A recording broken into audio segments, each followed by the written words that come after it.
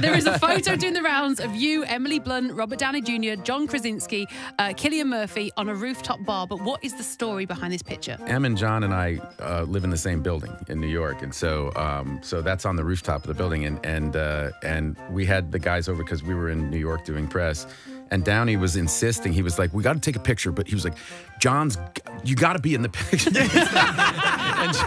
and you have to look like you're photobombing it. And John's like, I don't want to do it. And Downey's like, "You got to do it." And then it went viral and everyone was like, "Is John in the movie?" That's the thing.